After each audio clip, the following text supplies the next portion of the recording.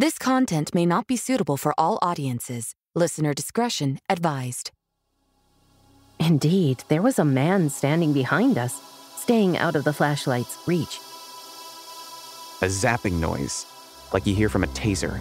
My stomach drops, and I start looking around a little frantically.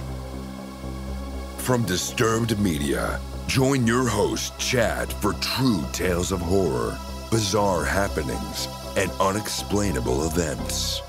This is Disturbed.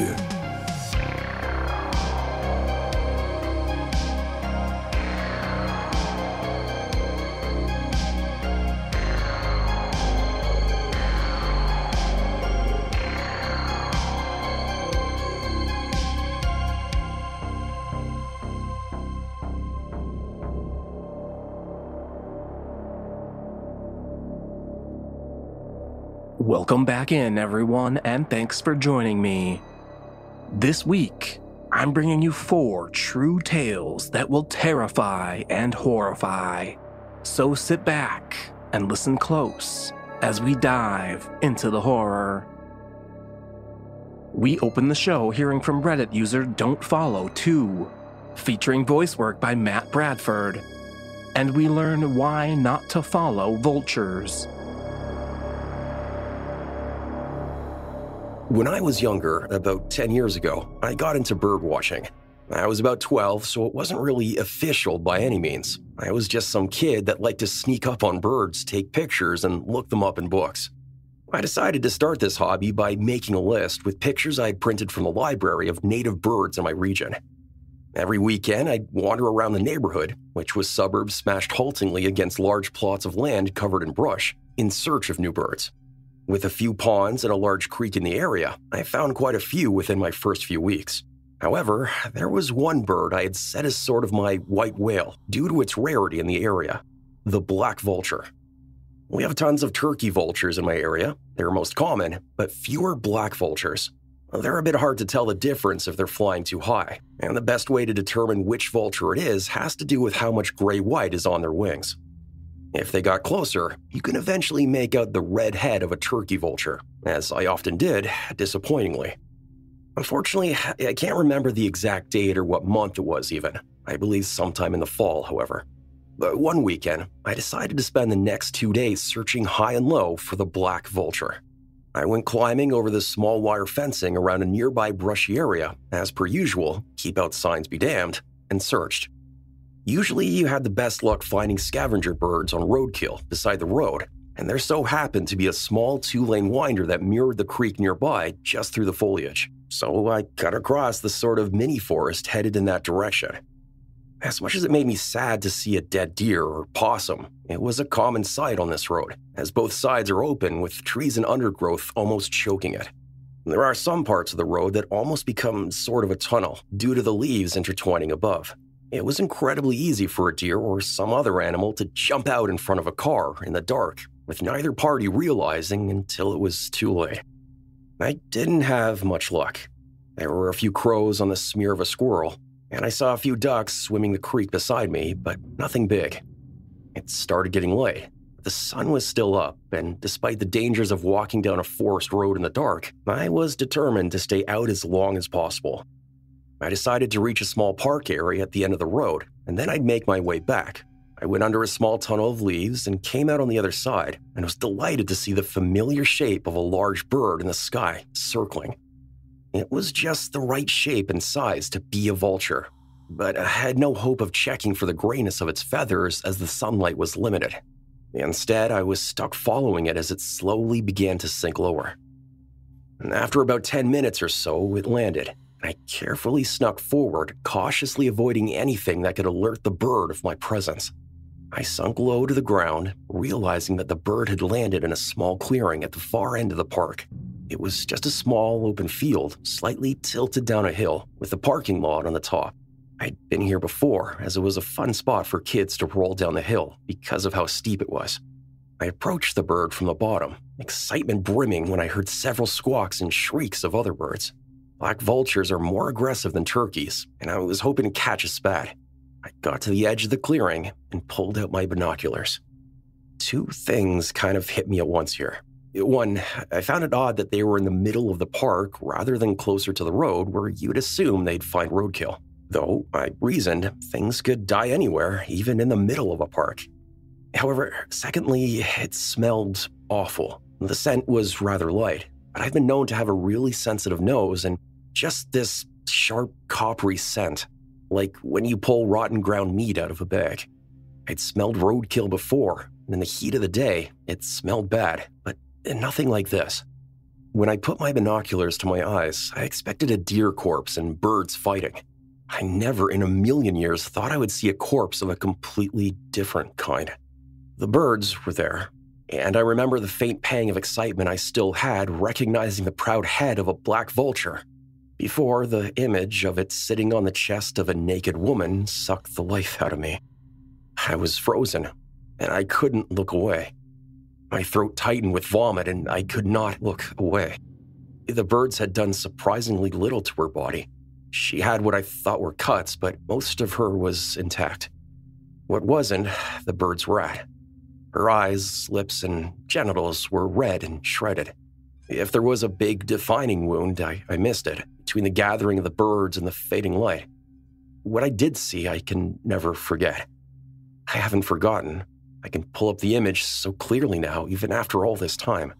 She was pale, almost blue in places, with blonde, crinkled hair. I sat there, stupidly, for who knows how long as the sun sank below the trees. This was a time before cell phones were a common thing, and I had quite a hike back home. I realize now that I was in shock, and I could only move when the sudden fear that whoever did this could be nearby hit me. I forced myself to slowly waddle backwards into the trees, not taking my eyes off the body. I didn't want to turn around for some reason. I was so scared someone would be behind me. I thought if I just backed up forever, maybe nothing would happen. It was dusk, and suddenly there was light. High beams from the top of the hill, a single pair. I heard the screech of tires as the car wheeled out and listened to it veer off to the left and away down the road, opposite in the direction I was headed. That was the last straw, and I ran the entire way back the second I could no longer hear it. I crashed through at least a mile of brush, and while I was smart enough to have boots and thick jeans on, my arms were bare and bleeding by the time I stopped. I paused midway through the brush by my house, realizing that, embarrassingly, I had pissed myself in fear at some point, before nearly crawling my way through people's yards to get home, avoiding all passing cars. The horror didn't completely end there, as I was home alone until past midnight as my mom worked late at a diner nearby. It's stupid, and I regret it to this day, but no, I did not call the police instantly, nor my mom. I was stupidly afraid that if I did, my mom would get mad at me. I would never be allowed to go outside again. Or worse, that they wouldn't believe me for some reason. I locked all the doors, double-checked, took a quick shower, and locked myself in my room. I had fallen asleep somehow by the time my mom came home. I confronted her in the morning, at least. By that time, when we made the call together, the body had already been found. They took my statement. We never got any calls back. I stopped birdwatching.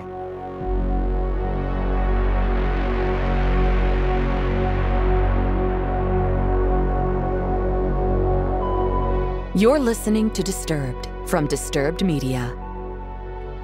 Next up, we check in with Reddit user Soggy Cheeks, featuring voice work by Kiona Bashful Echo, and we encounter someone with bad intentions.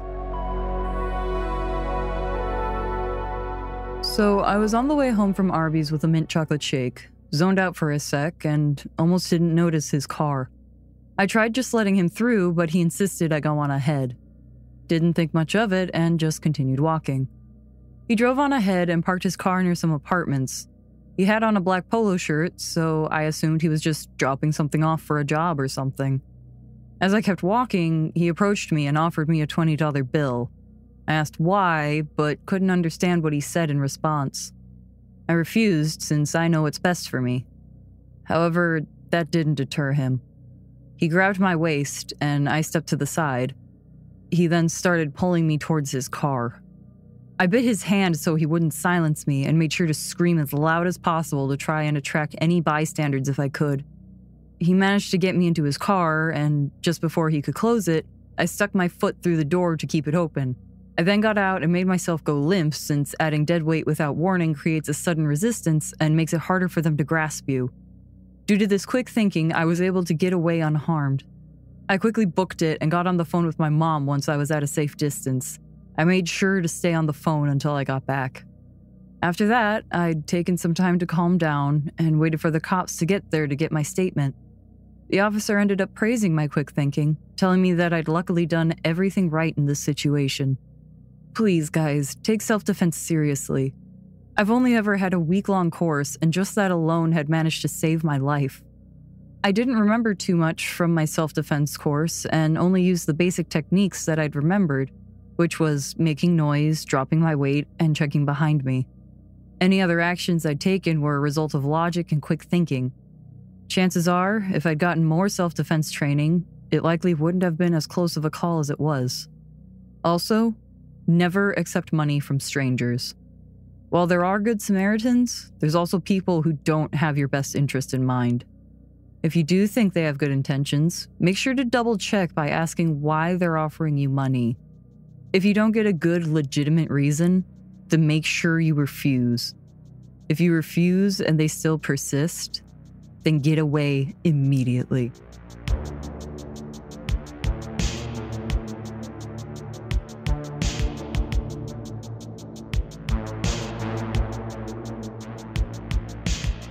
We cover some pretty terrifying stories here on Disturbed, but there's nothing quite like that real horror of coming home from a long day of work and deciding what to do for dinner, and then maybe finding out you don't even have what you need to make it. Luckily, HelloFresh has you totally covered to make that stress of planning and shopping just melt away. No more scouring the grocery store for that one ingredient to complete your recipe. HelloFresh takes away all that hassle by delivering fresh, pre-portioned ingredients, so you have exactly what you need and helps you cut down on food waste. And think about this, it's not just dinners. You get to choose from over 40 different weekly recipes. Not only that, but you can choose from over 100 items to round out your order. From snacks and quick lunches to desserts and pantry necessities, all of it arrives on one box on the delivery day of your choosing. Now, my favorite part about using HelloFresh is really just how much time I end up saving. From planning to prepping, all I have to do is follow that recipe with the given ingredients, and even I can turn out a super tasty recipe. And trust me, that's saying a lot. My favorite so far is the mozzarella crust chicken. It's absolutely delicious. And one of the biggest things I've noticed is that they care about quality. What they do is pick their seasonal ingredients at peak ripeness, and they travel from the farm to your home in less than 7 days. And you can tell that freshness just sets them apart. And you know I'm gonna bring you a great deal to go along with it. So go to hellofresh.com/disturbed16 and use code disturbed16 for 16 free meals plus free shipping. That's hellofresh.com/disturbed16 for 16 free meals plus free shipping. HelloFresh, America's #1 meal kit. For 2 decades, FBI agent Robert Hanssen sold secrets to the Kremlin. He violated everything that my FBI stood for. People died because of him. Hanssen was the most damaging spy in FBI history, and his betrayals didn't end there. Do I hate him? No, I don't hate anyone. But his motive, I would love to know what his true motive so I can get that out of me. How did he do it? Why? Listen to Agent of Betrayal, The Double Life of Robert Hanssen wherever you get your podcasts. You're listening to Disturbed. Now, back to the horror. Next up, we hear from Reddit user Z4160, featuring voice work by Tanya Eby, and we have an encounter in the forest. First post here. This just happened about 1 hour ago, so my memory is fresh. First off, I'm living very rural, in a small village with maybe 10 to 15 houses, but close to the highway. You can drive there within maybe 5 minutes, and also about 10 minutes away from the town. If you cross the street, it just takes you about 10 minutes to walk to reach the forest. First Christmas Day. In the afternoon, my partner and I decided to go for a little digestive walk, as we were really stuffed from all the food. It was about 1700, and already dark when we left, and we had a big and bright LED flashlight with us. I also took my camera and my flash, as I love taking pictures of nature at night. We decided to walk on a little country road towards the forest, and then turn right, following a small graveled cycle track close to the forest border, which connects our village and the next. Maybe 15 to 20 minutes walk between villages. In the middle part of the track, you have to walk through a small bit of forest. It's rather dark, and the trees are very high and quite dense. When we entered, I saw our flashlight reflecting on something and recognized a car being parked there on the side of the track, close to the trees. This struck me as odd, as cars are not allowed to drive there, and the path is very narrow and hidden, so I was a bit cautious. My partner pointed the light inside of the car, and it seemed to be empty. I also noticed the windows were frozen, so it must have been parking there for a while. A bit in front of the car, I spotted a tree with an intriguing structure, and I asked my partner to point the flashlight towards it so I could focus better and photograph it with my flash. After I took a few images, my partner told me, there is someone standing behind us in the middle of the road. He is looking at us. Nobody was following us the whole way. I kept looking around and behind us occasionally, because at this time in the evening, and close to the border of the forest, there are boars sometimes. And it's mating season, so they are more aggressive than usual. Indeed, there was a man standing behind us, staying out of the flashlight's reach. He wasn't saying anything, just standing there and facing us. At first, I thought he might be startled, as it may seem a bit weird if someone's just taking photos around your car. It was not even legal to drive on that path with the car. I decided to get up and confront him from a distance, explaining to him that I was just taking photos of that tree. He didn't react and still just stood there. I then went on to ask him if he needed some light, and he replied that this wasn't necessary. It was odd, but I was still calm, sure about there being a normal explanation for his behavior. Nonetheless, my partner and I decided to just GTFO and followed the path leading to the next village. It was maybe 5 to 7 minutes until we reached it.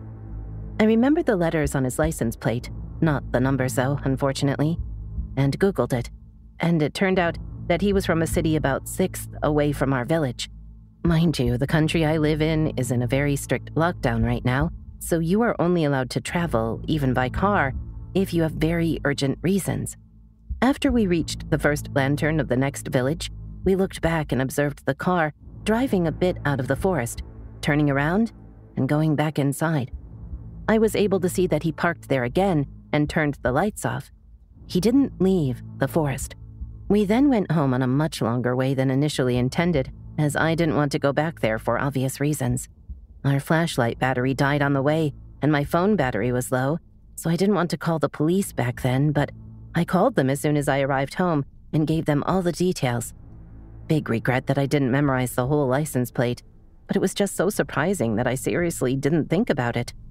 Also, it only occurred to me as really strange when I thought about the frozen windows, and that he couldn't possibly have walked behind us.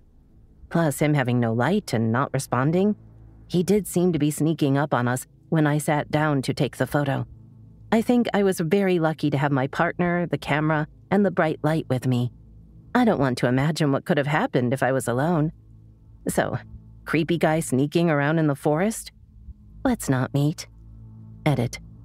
When I told my housemate, she theorized that he may have been spying on the houses very close to the forest border, as you can easily look into their backyards without being seen. You have to walk a bit up the hill and further, about 5 minutes. I think it's likely. I had the thought of photographing the car when I entered the forest part of the path, but somehow I felt unwell about it and decided to not do it, despite it being an interesting scene. In hindsight, I believe this saved me, as he must have hidden behind the trees close to the car and forest entrance. If he was really planning a burglary, or worse, dumping a body, I think it's not unlikely he may have attacked me if he realized I had a potential photo of his car with a recognizable license plate. Update. Went back and found a tape marking on one of the trees, a very small hideout, more to store things than to sit in, as well as some cut-off part of a backpack.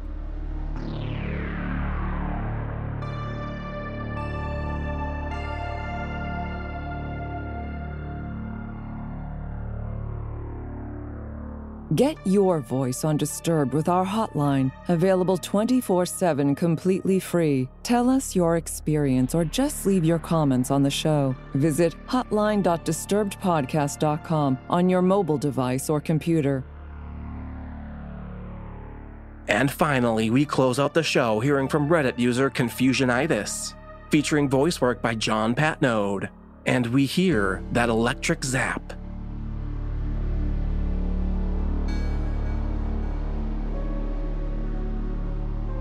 This happened probably 5 or 6 years ago. I think I was 18 at the time.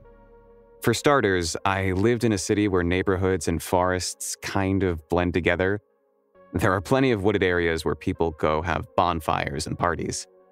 One night, after discovering that all of our usual spots were crowded with people, I suggested we go to a spot that I had been to a few times nearby. I'd been there multiple times, but only during the day. The street where we parked is maybe 200 feet from the tree line.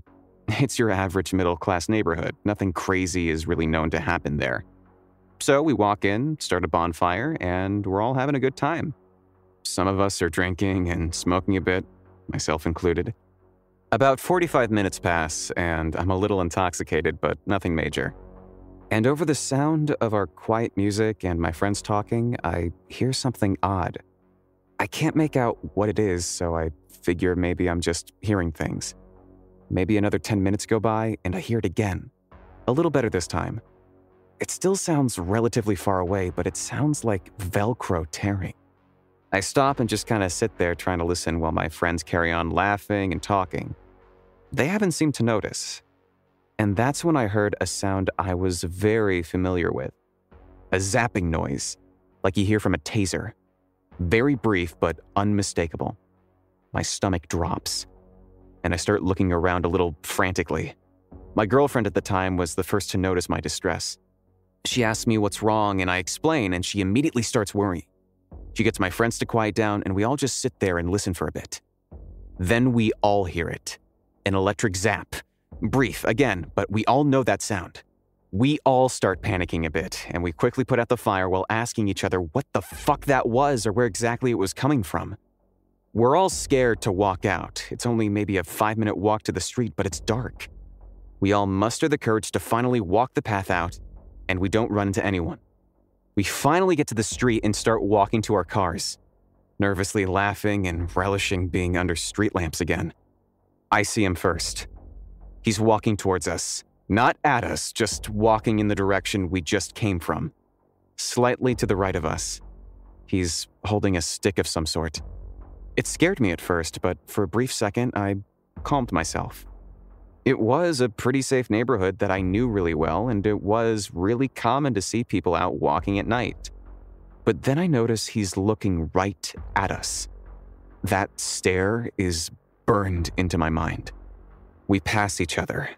My friends and I are all silent as we're having this stare down with this random man. And that's when it happened.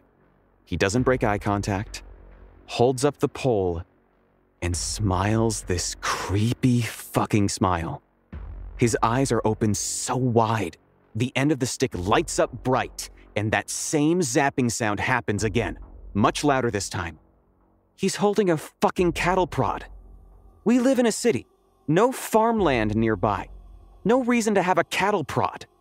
My friends and I are silently shitting ourselves as he walks past us, maybe 20 feet away, and goes straight into the woods without a flashlight or anything. We all got into our cars and peeled out of there. We never went back to that spot.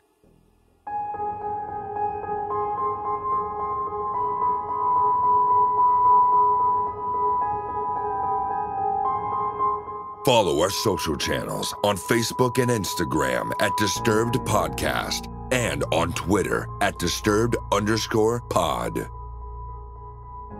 Thanks to our sponsor, HelloFresh. Please use our special link at hellofresh.com/disturbed16 to get 16 free meals plus free shipping. Using our link helps support the podcast.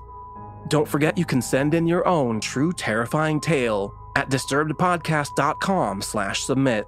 And if you'd like to support the show and gain access to bonus episodes, ad-free content, and early releases, visit patreon.com/disturbedpodcast. And a big thanks to our newest supporters, Tina Andro, Rayon, and Linda Figuera. Thanks to all of you for supporting the show. Music by Carl Casey at whitebataudio&co.ag. Thanks for listening. We'll be back next Thursday with a brand new episode. And don't forget to stay safe out there, y'all.